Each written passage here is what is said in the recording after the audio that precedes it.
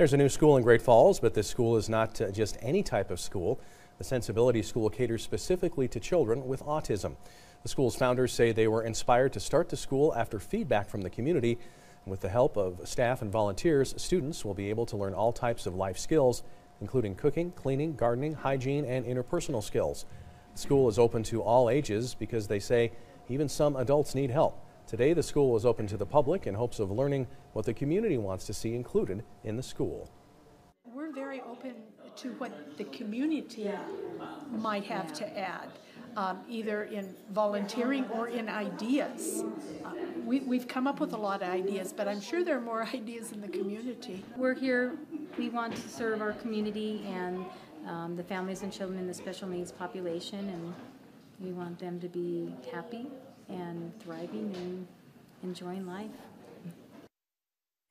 The school is still being renovated and will accommodate up to 5 students.